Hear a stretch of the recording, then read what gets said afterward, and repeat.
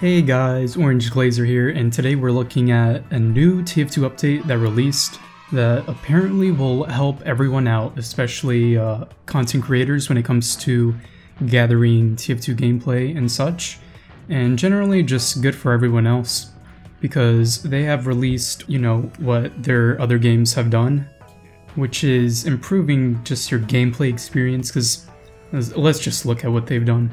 So let's see, it's June 16th, 2020, and they've restricted certain new accounts from using the chat in official matchmaking modes.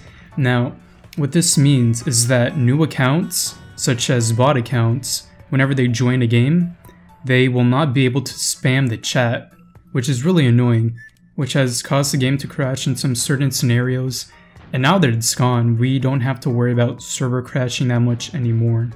Work is ongoing to mitigate the use of new and free accounts for abusive purposes.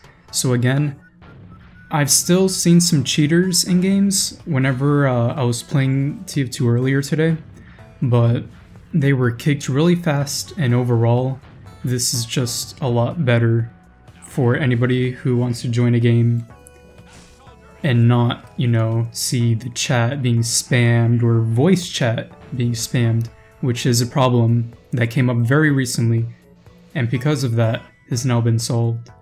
They also added enable text chat and enable voice chat options to the top of the advanced options dialog to disable in-game text and voice chat. This has been something that TF2 creators have been asking for a long time, especially since they had an option like this in CSGO. It becomes a lot easier to hide chat and hide voice chat, because, you know, there's people that like to spam the N-word or just put, like, really abusive stuff in the voice chat and text chat. And obviously with voice chat you can't really censor that because it's voice chat. But now you can, very easily. They updated the report player dialog to include more details so players can make informed decisions about who they're reporting. The report feature has not been updated for a long ass time, and it was kind of a joke to report people for cheating. So usually, while most people would kick the player for cheating, and maybe they would get put on a watch list for that before they get banned, now this should help filter out, you know, specifics of how they're cheating and all that good stuff. They fixed getting the incoming message quest notification when you've already completed all available quests. This basically means that if you have a contractor, right, and you've finished all your missions, you don't have to worry about it popping up in your game saying you have available missions, because that stuff is over. They fixed the on-destroyed output not getting fired when an object is destroyed by the red tape recorder.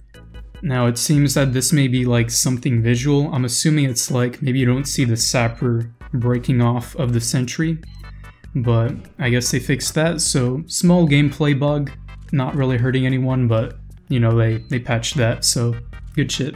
They updated the telefragger toke to fix swapped materials. I honestly have no idea. So the telefragger toke is a cosmetic for the engine, and I'm not sure what it means by fixed swapped materials, but maybe it's something to do with paints that are applied onto the hat, or maybe the hat just doesn't pop up whenever you take it on or off.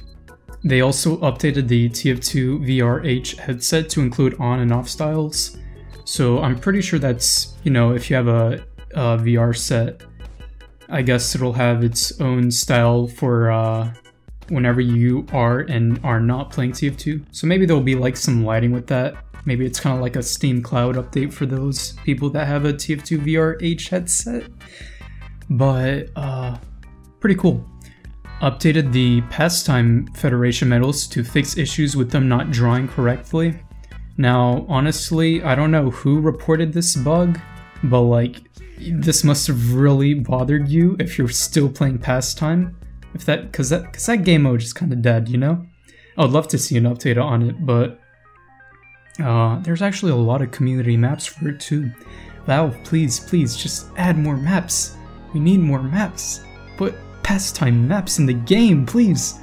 And they've added some tournament medals. Oh, who doesn't love tournament medals? Oh, there's so many of them.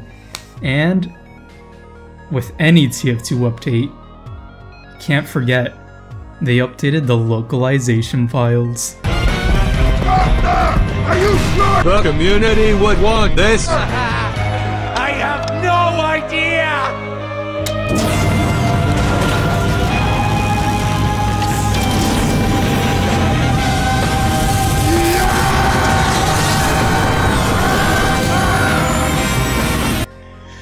Yes!